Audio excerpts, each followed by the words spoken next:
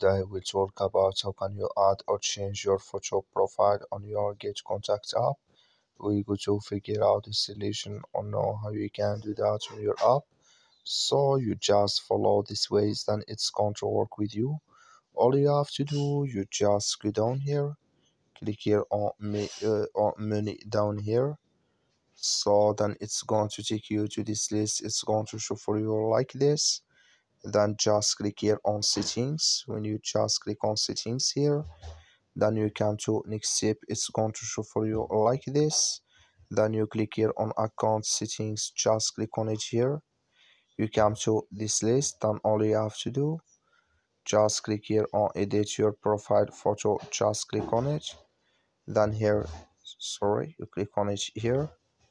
Then here can you take a photo here, and here can you remove it if you have it before. That's all you have to do. Thank you for watching. Don't forget to support us by liking, subscribe.